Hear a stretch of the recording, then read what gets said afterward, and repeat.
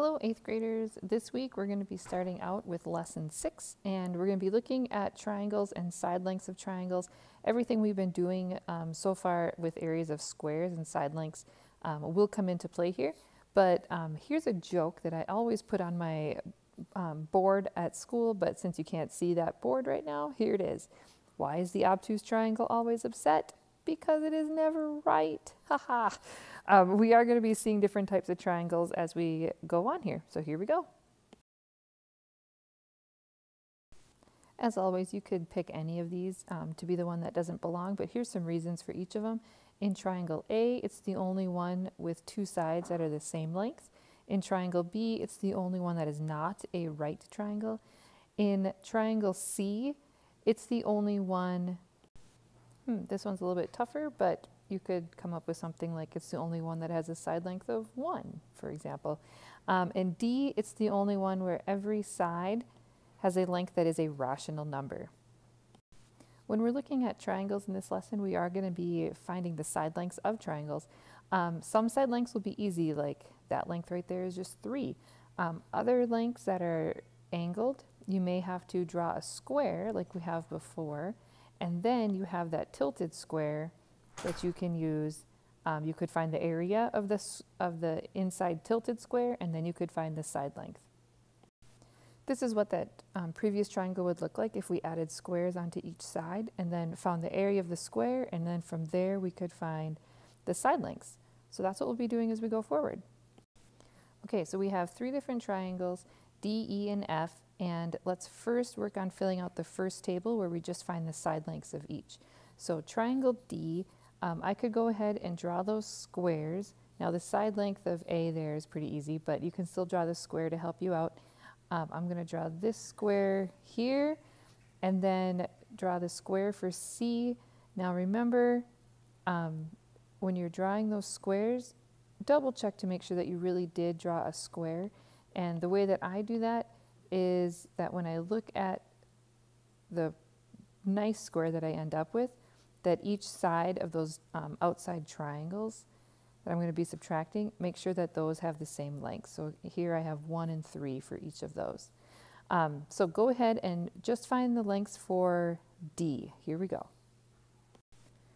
Okay, so for side C, I drew this big triangle. That one would have, or this big square. That one has an area of 16. I would subtract off 6 for all these triangles around the outside. That gives me an area of 10 for the square, which means that the side length of C would be the square root of 10. And down here, big square has an area of 4, subtract off 2 for the corners, and my area would be 2, which means the side length for B is the square root of 2. So over here, I'm going to fill these in, and there we go. On triangle E, sides for B and A were pretty easy, 1 and 2. And then for side C, I drew my big square around my smaller square. I'd have an area of 9, subtract off 4 for the triangles in the corners, and end up with 5, which means C has a length of the square root of 5. Again, in triangle F, side A was easy to figure out. Side C, I got to be the square root of 5. And then if you notice, side B is going to be the same thing. And so I end up with 2 square root of 5 and the square root of 5. Now in the next table, we're going to square each of those side lengths. So for triangle D, 2 squared would be 4. The square root of 2 squared is just 2, and the square root of 10 squared is just 10. And I keep filling those in, and it's going to look like this. Now number 4 here is a biggie, and I want you looking at this table where we squared the side lengths. Try it on your own and start again when you're ready. The big thing we want to notice here is that for triangle E, if I add together the sides for A squared and B squared, it actually ends up equaling the side for C squared. On the next ones here, I'm going to help you out with the side lengths, figuring those out. So there they are, and go ahead and fill in both of your tables and then answer numbers 4 and 5. All right, once you have those tables filled in, for number 4, the big thing you should notice for triangle Q is that if you notice the side lengths for A squared and b squared, if you add them together, it's going to equal c squared, and that doesn't work for the other ones. Now, what do triangle E and Q have in common? E was from the previous problem, and again, if you take the side lengths of a squared plus b squared, it's going to equal c squared. This is the big thing here, guys. This is the Pythagorean theorem. We'll go over spelling and everything later, but it only works for right triangles that you're going to see, and we're going to be using it a lot in the next few days. Okay, in activity 3 here, this is where we will start using the Pythagorean theorem. There's how you spell it. And we're going to use these 3 triangles and figure out for which triangles does the Pythagorean theorem hold true. In other words, for which triangles does the sides a squared plus side b squared equals the side c squared.